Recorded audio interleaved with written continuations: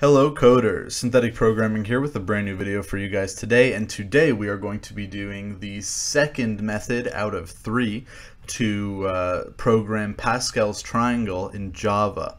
So if you guys missed the first one we did, you can see over here, was Pascal's triangle using loops, okay? So that's another video. I'll probably link that one in the description. You can probably also find it in the related videos. Now, we're going to be programming Pascal's triangle in Java using a different method called binomial coefficients, using the binomial coefficient method. Okay, so that's what we're going to be doing today. And if you guys forget, Pascal's triangle is a triangle in which every unit in the triangle is made of the addition of the two units above it. You can see there 2 plus 1 is 3, 3 plus 1 will be 4, and then 3 plus 3 is 6, and so this is how the triangle is generated. So we're going to program this generation using Java. Okay, and today we're using, like I said, the binomial coefficient method, and then the next video on this topic will be how to program it using recursion. So make sure to check those out, and remember, all this code is going to be available on GitHub, link in the description. Let's get started. So the first thing to do is to save this one as, in Pascal's triangle, we'll save it as Pascal underscore binomial, like that, right? And remember, we're saving it as a.java file right there. There it is. So we got Pascal binomial.java. Okay, so let's get started. First thing to do is to import java.util,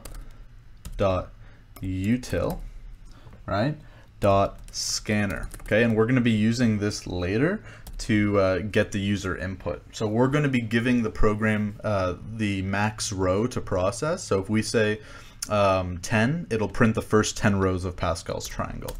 Okay, so let's get started with the class. So we'll say public class, right? Public class, and then we'll say Pascal binomial. And it is very important that you name this right here the name of the file, okay? That's just a very important thing to do. Okay, so now we are going to add our braces like that, and we can start writing our functions. So the first one we're going to write is print. So public static void, all right, and then print.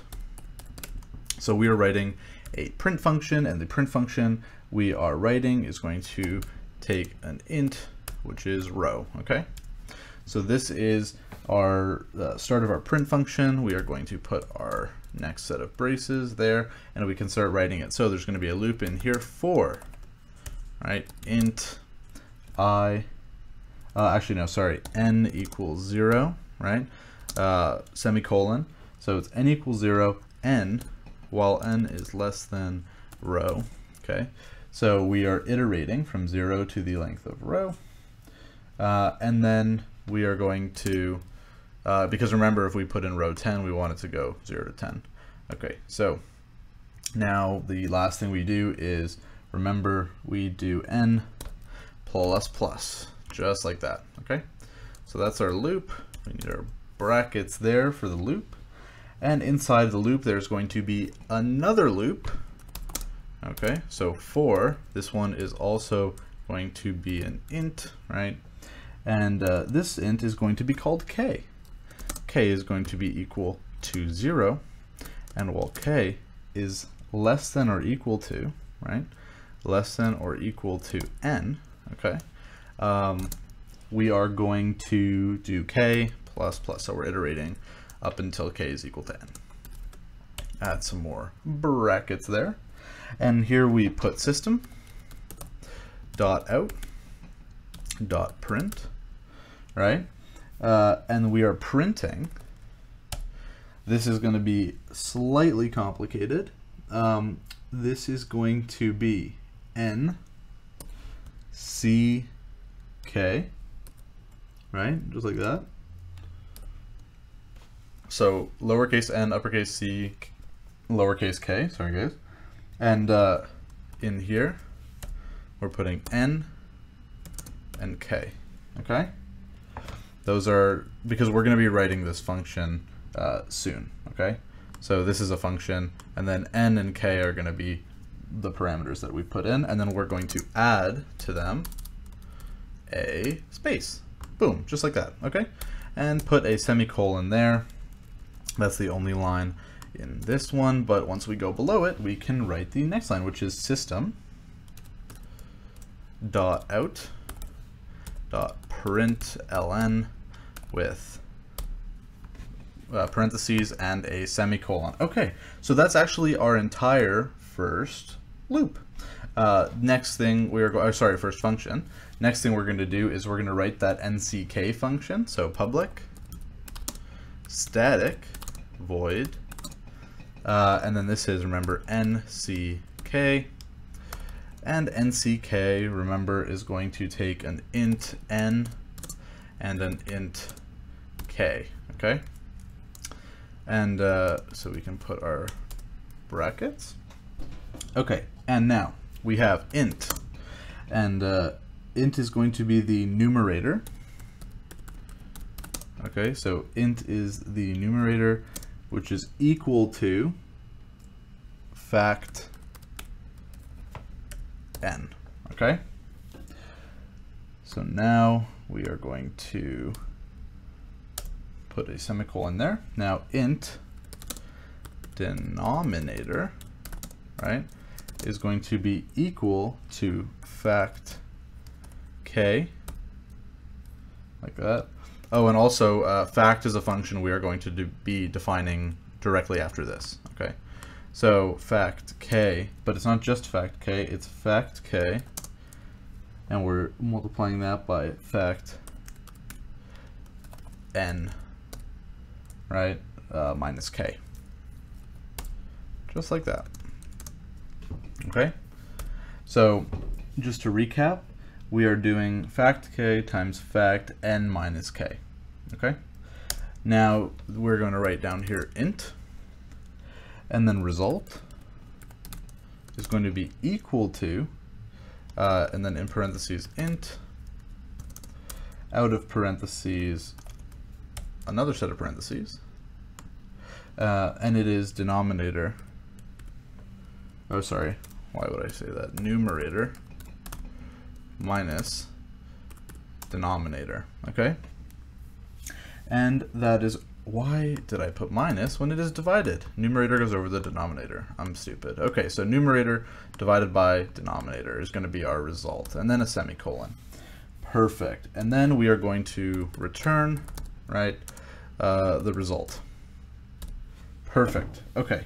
So now we can move on to writing our next function. And the next function is going to be the function fact that we just used so well. So public static int, like that, right? And then fact. Also, I forgot that up here it is not void, it is int. So let me int. Perfect. Okay, cool. Public static int down here, and then fact. Fact is going to take int, and num is going to be the variable we use. Add those brackets, and after the brackets we are going to write int result equals 1. Okay, oh, semicolon. After that we say for int, for int I equals 1 when I is less than or equal to number, so num. Then after that we are going to iterate I++, just like that, put our brackets, and after those inside the brackets we're going to say result is going to be equal to result times I, just like that, okay? And then we put our little semicolon down there. After this one we say return, this is outside of that loop, return result, just like that. Perfect. Okay, and then our last function. And remember, this is going to be the function that takes the user's input. This is where we're going to input that row number. We are going to put in here public static. This one is a void, and then main, because it's our main function. This one is going to take a string, capital string, make sure, and then add args, like that. Our brackets, the very important brackets. Then we have scanner, capital scanner, lowercase scanner, right, is going to be equal to a new scanner, like that. And in the scanner, we are going to put system.in, because we're taking the user's input, remember? So let's put our semicolon there. After that, we are going to say system.out, right? .print. And it's not print line, it's just print. We are going to print, enter the maximum row number to process, okay? And that's going to be our input. It's going to tell us, make sure you add a semicolon, it's going to tell us which row to print until. Then we say int row is going to be equal to the scanner dot next int, right? Next capital int. Okay, and then with some brackets and a semicolon, and then, sorry, parentheses and a semicolon, and then we just do print, right, row. And remember that, remember your semicolon, but also print row. Row is this function that print is this function we wrote up here, okay? So, and it takes row. So this is when we're calling it in our main function. So we wrote all these functions up here, and then we're going to be using them and calling them from down here. Okay, perfect. So that should be done now. So let's save that. Let me pop open a CMD. Let me bring it over here, that command prompt, cd desktop, cd to our Pascal's triangle. And now in Pascal triangle, we are going to Java C. Let's Java C Pascal binomial, yeah, like that, binomial, and .java. Okay, so hopefully there are no errors. Let's see. No errors, perfect, awesome. So now we can call it. Let's try calling Pascal's triangle written in Java from a different method using binomial coefficients. So we do Java Pascal's binomial with no extension, so don't have .class, don't have .java, just do Java Pascal binomial. So it asks us to enter the maximum row number to process. Let's do 10 rows. Boom, and there we have it, the first 10 rows of Pascal's triangle using binomial coefficients. Awesome, thank you guys so much for watching. Remember, all of this code here is going to be on GitHub, so you can go copy it or clone it or check it against your own.